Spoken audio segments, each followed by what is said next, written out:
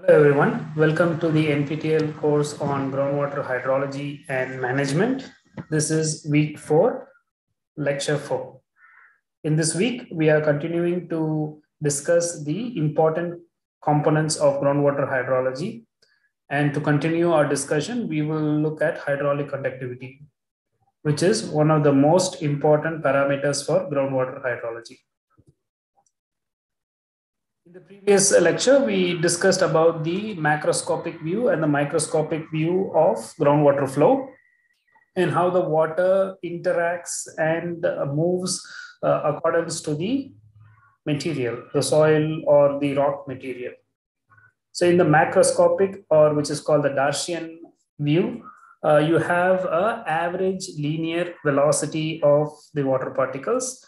Because in a discharge Q, which goes around a cross-section area A, the macroscopic view does not capture what is happening inside. So how does water move inside is not captured and not needed, to be honest, because in a macroscopic view, it is averaged. Okay, so you have an average linear velocity. So the velocity is assumed the same on the top, middle, and bottom portions of the soil. But in the real world, which is a microscopic view you see on the right-hand side, you understand that the water doesn't go in a straight line, as we see here in the macroscopic. And water would go in variable velocities along the soil medium.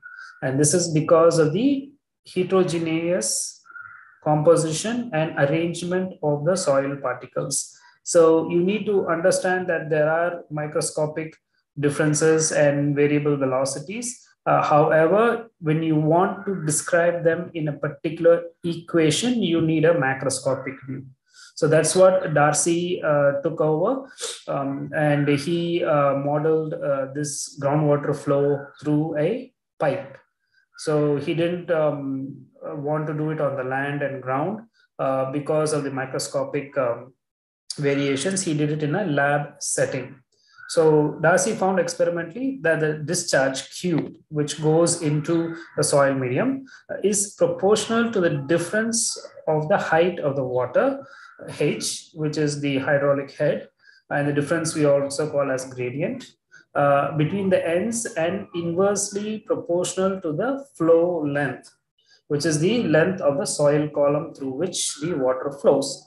So you have Q is directly proportional to HA minus HB. We will see what HA and HB is in the experimental setup. And Q is inversely proportional to the length of the soil column. Before that, just to introduce Darcy. Darcy was an engineer in France where he worked on fountains, water fountains, and he had to supply water through underground to make sure that the water fountains were working properly. For that, he didn't have any equation. This was very, very old times. And so what he did is he took the soil column to his lab and then did this equation. And till date, it is one of the most accurate, very simple, but most accurate description of the groundwater flow in a saturated system. Okay, the assumption is also that the soil inside is fully saturated. We need to understand Darcy's approach, because Darcy was doing this to send water into the fountain.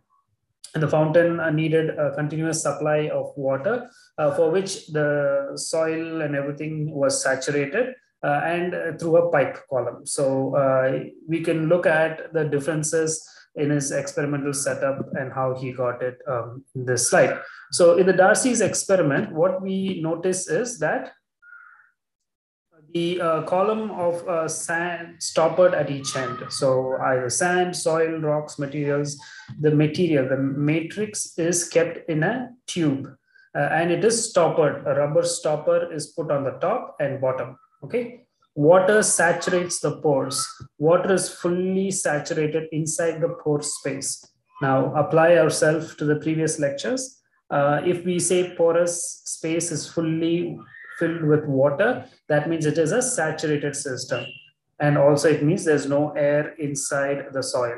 So this column of soil he took in a tube has full water inside along with the soil particles. How do you establish it? You just continue to pour water for a long time until the water comes out in the same rate. Okay, so Q is the input rate, and if the Q water comes out, that means it is saturated. Constant volumetric rate of inflow and outflow of water, Q. So he also maintained Q to be constant, coming in and coming out. And that is what was needed to operate the fountain systems. So he would send a known volume of water, which is Q, which is already measured and metered, through a soil column of length, del L, okay, or just L.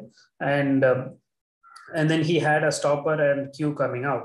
The cross section of the tube was measured as A, and he had 2 points of monitoring inside the tube, and those can be visualized as wells. Okay, so he wanted to know what is the flow inside the medium. Okay, so to understand the flow, he put 2 monitoring points, and between the points, he's going to calculate the well hydraulics and the hydrology, groundwater hydrology movement. So what he did is the first well is called well A, let's say A, and then the well B is in a lower elevation. And why does water move from top to bottom? Because water flows from high potential to low potential. There's no other fancy instruments here. It's just a Q he is sending in. He doesn't have to push it because gravity is pulling the water from high potential to low potential. So when you put in the well, automatically the water level in the well will equilibrate based on the atmospheric pressure. The pressure inside should balance the pressure outside, and it falls into a particular level after it equilibrates. And that is HA, we saw in the previous equation. HB is the same water level measured in the well B. Okay, so del H, or the hydraulic gradient, it would be your difference in the H and divided by the length, del L. Okay, so what we have here is a distance between the wells and also a difference in the head. Also, what we need is the elevation of the well inlet from the datum, which is 0. So he had the table as 0, and from there, how much is the elevation of hydraulic head 1, which is HA, and hydraulic head B, which is at HB. So he measured the elevation of the well, Z1 and Z2. Then he measured the total hydraulic head, which is H2 and H1. So H2 and H1 are going from the datum, which is the 0 elevation. So from the 0 elevation, you go up to the water level. This includes the elevation of the well. Okay, the elevation of the well is the point at which the well opening is there from the ground, which is 0. And the hydraulic head is, on addition to that, the water column height is added. So now we have the total potential. Okay, so H1 is higher than H2, and that is why groundwater will flow from H1 to H2, because high potential, low potential. Okay, so it flows from high potential to low potential. So Q is given as the volumetric flow rate, A is the cross-sectional area, H is the hydraulic head, which is including the elevation, okay, elevation of the well from the ground, and L is position coordinate in flow direction. Okay, so how much in the flow direction at length. Okay, so Darcy's law is given as the first law. What it says, it is proportional to the hydraulic head difference, which is del H. Del H is the difference between H1 and H2, okay? And also proportional to the cross-sectional area, directly proportional. It is inversely proportional to the length between the wells, between the estimation points. So now any proportionality can be converted to an equation by introducing a proportionality constant, right? So this proportionality symbol would go to an equal when we introduce a proportionality constant, and that constant is called hydraulic head conductivity. Okay, so the hydraulic conductivity is given as K, and A is the area del H by del L. So if you take the area out, I'm not interested in the total volume, but I want the velocity or the discharge. And that discharge Q is rated by the area. So if you divide by area on both sides, you get small q, which is equal to minus K dH by dL. Okay, so this is a very simple equation, but captures the flow of water between two wells and also the discharge rate. Now let's take a step backwards. Why do we have a minus? Where did the minus sign come? Right? So when we discuss, it is like, okay, it is proportional and it is inversely proportional to the length. But where did the minus sign come? The minus sign is introduced by Darcy to document that the flow is in the reducing direction of potential.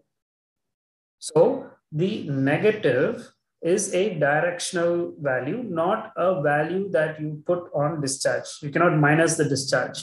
Okay, so what do you mean by minus discharge? There's nothing as minus discharge, but the negative sign indicates that the flow is in the direction of reducing head. Okay, so it flows from high head to low head, and that needs to be captured. Otherwise, how do you know which side is the water flowing, right? So to document that, Darcy had introduced a minus sign, and it flows from high potential to low potential or towards the decreasing head. The head is decreasing. So all of this is captured in a very, very simple equation. And to be honest, working with groundwater systems for the last 10 to 15 years, I've noticed that this equation has been most powerful, even compared to the newer equations that come now and then. So there's not much additions done to this equation. And all these groundwater models are based on this equation for saturated flow. These equations and descriptions can be taken from Fries and Cherry book, 1979. As I said, it is one of the very important books that a groundwater hydrologist would have. And all these government schemes are also referring to these books. Flow is in the direction of decreasing head. So the negative sign, please understand, it is a direction value, not a value that you put on the quantity. It is not a decreasing discharge, minus discharge plus discharge. It is the direction. Flow is the direction of decreasing head. Also understand the difference between a large Q and small q. Large Q is the flow, which is a volume, and Q meter cube or L times 3 on the power. But your small q is a rate, a velocity kind of thing. So it is a discharge and L by T. So the time would come in this equation. Whereas in the discharge, it is volume per unit time. Moving on, we have a horizontal pipe filled with sand to demonstrate Darcy's experiment. In a different book, I've taken a different approach to just show the same explanation, but in a more different way than the Darcy's book. So horizontal pipe filled with sand. So there it was slanting, but here it is an horizontal pipe. To demonstrate Darcy's experiment. So as the book says, it is originally vertically or slanted position, but we can also explain it in a horizontal way. Why do we need to explain it in a horizontal way? Is to capture the ground system. Most of our ground is not going to be always like this in the field. Okay, so for example, in a rural area, you want to monitor the groundwater flow between two blocks. And the blocks are going to be straight. It's not going to be like tilted, etc. But inside the ground, it may be tilted. And that is because of the layering. You remember the aquifers we talked about? So the layers might be tilted or different, and that causes the head difference. So what this diagram says is that there are two wells, and two wells have different hydraulic head. So HA is the hydraulic head on well A, and HB is the hydraulic head on well B. We cannot ask why is one higher than the other. It could be different aquifers. It could be different pumping regimes. So even though it's horizontal, the levels are different. Now, the L is taken as the difference between the wells, right? And so the basic equation is Q is equals to minus K, hydraulic conductivity, A, which is the cross-sectional area, times DH by DL. DH is your change in the head or difference between the head from HA minus and HB, and your DL is the distance between the wells. Now, this DH by DL is called the hydraulic gradient. And what you also notice is that the property K is the one which captures the property of the soil, because area A is basically the area of the cross section. H is the hydraulic head, which is a water property, and del L is the difference between the wells. So where does the property of the soil or the solid come? It comes in K, hydraulic conductivity. So the conductivity, as I mentioned in the previous class, is a term given to the soil and how easy it conducts or lets the water to pass through. And so we call it hydraulic conductivity, which is a property or a function of the soil.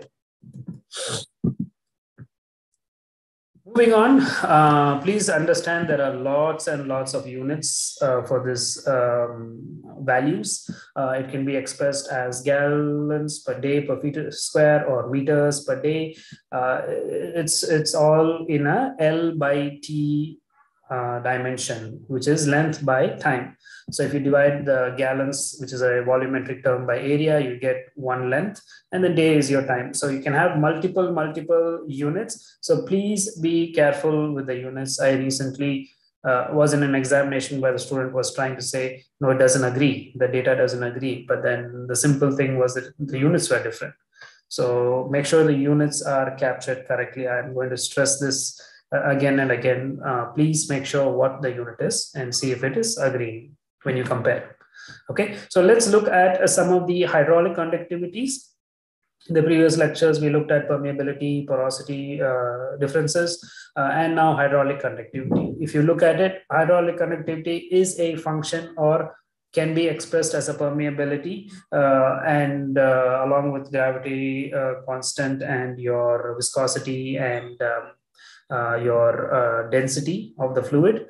So it is basically a related variable. So for clay, it is very, very slow, centimeters per second. So think about 10 minus 9 centimeters per second is the flow rate kind of velocity of water in clay, or how clay allows water to flow. So it's very, very slow. So when you go to a field, the first question you can ask is what type of soil it is.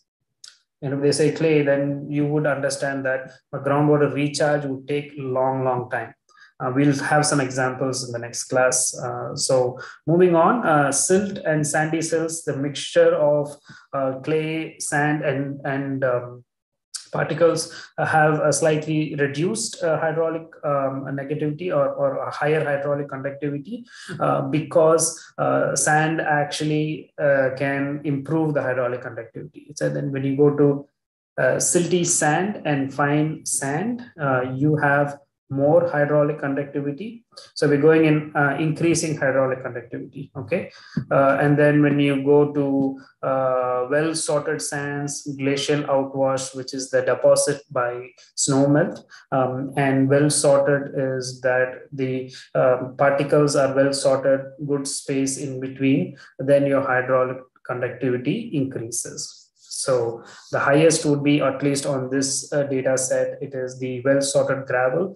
Gravels are bigger in grain size, and they have good built structure because it is well sorted. and it has space in between. So when you sort something, it will have a lot of space in between, and that space can make the medium conductive, and that conductive will increase the hydraulic conductivity of the material.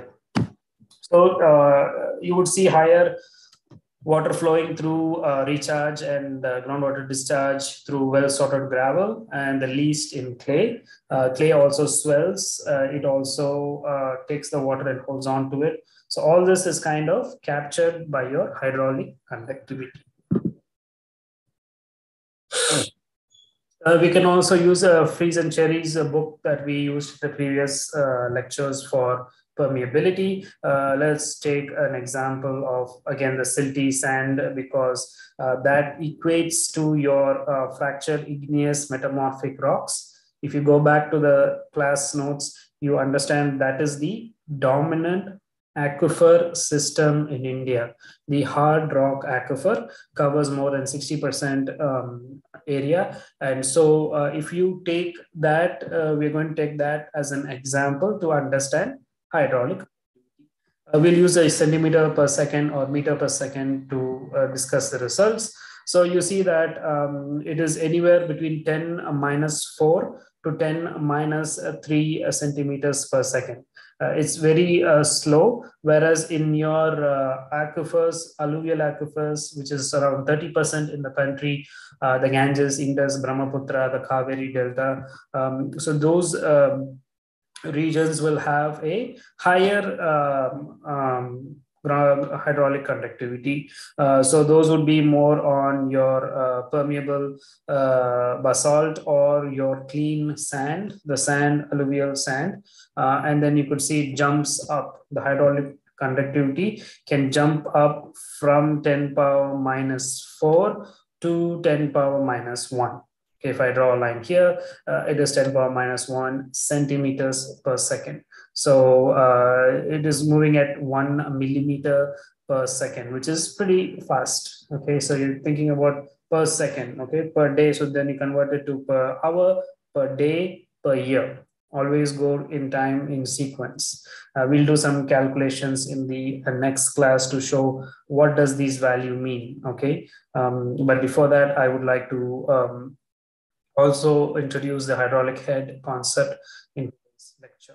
So always note the ranges. The range is big. And why is the range big? For example, in silty sand, the range is from 10 power minus 5 to 10 power minus 1. So minus 10 power minus 4 orders of difference. And that is because of the mixture, the combination of your silty sand could be different, and also the management of the land could be different. But either way, it falls within this band.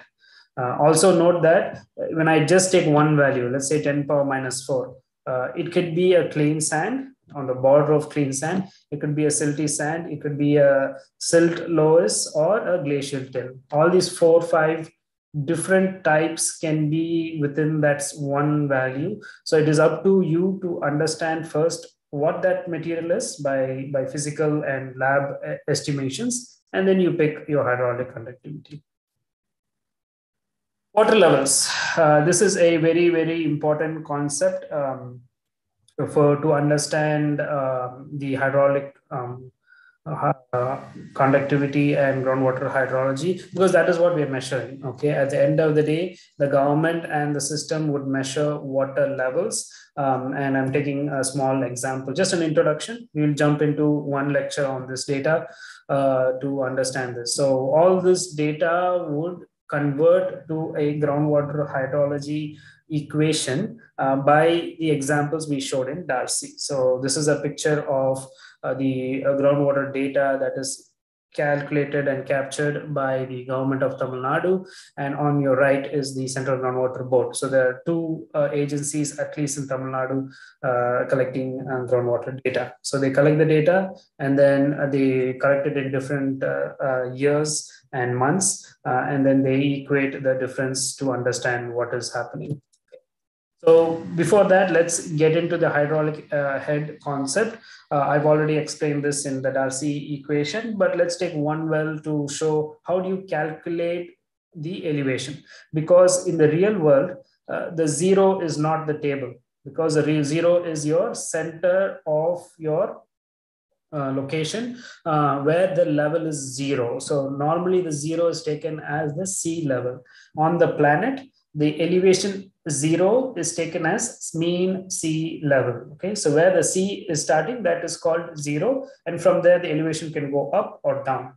Okay, so let's take Z as zero, which is your sea level.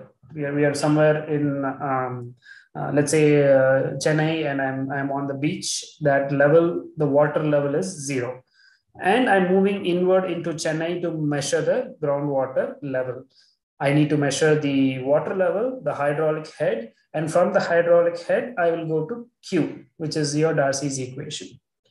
Okay, so I go to a well, and the first thing you would notice is that the elevation of the well is not there. You cannot have the elevation of the well readily, the hydraulic head readily calculated. So you need to calculate. The first step you do is to ask what is the depth of the well and where the well is actually open for measurement. So here is the point of measurement.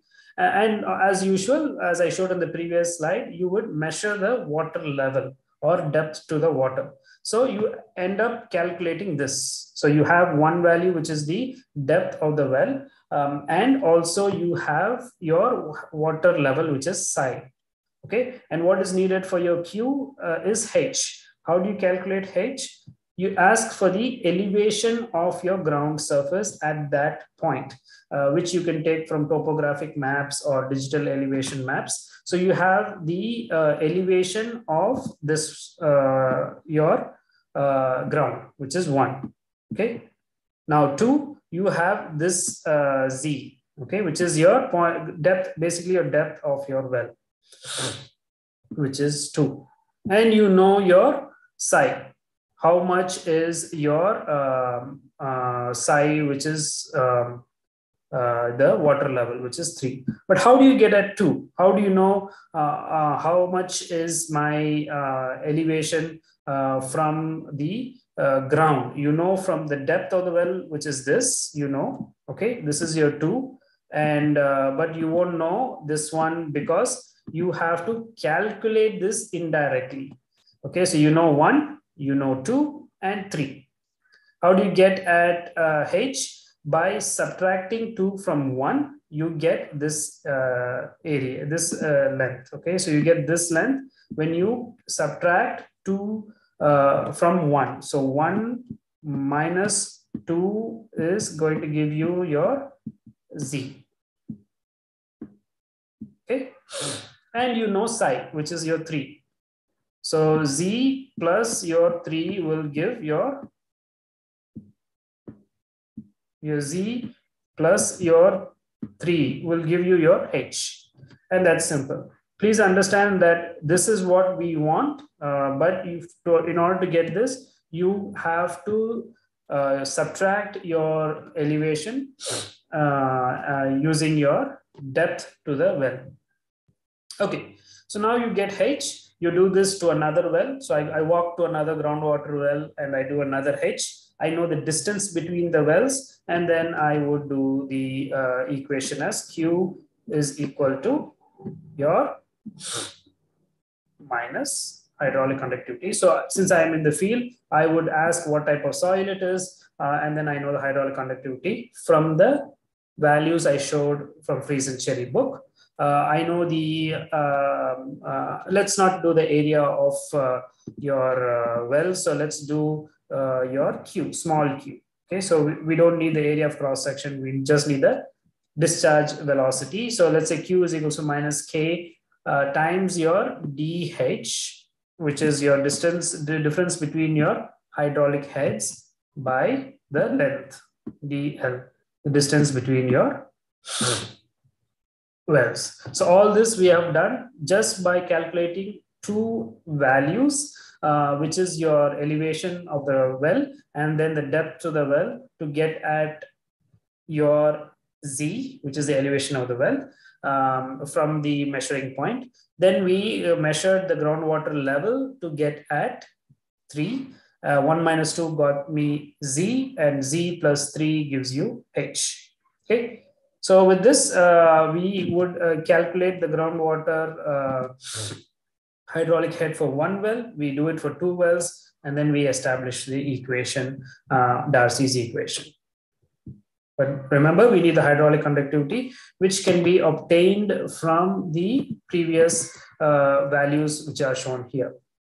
So always have this. You can have this slide. I use this slide always to measure all the materials are there. So to any system in the world you want, and take a government report to understand what is that particular soil, and then go to this slide and get the value, and you can put it here by measuring the ground surface, the elevation of the Z, which you get by subtracting the groundwater well elevation or the depth of the well, and you get Q. So please note that we will also look at some Q values in the next lecture.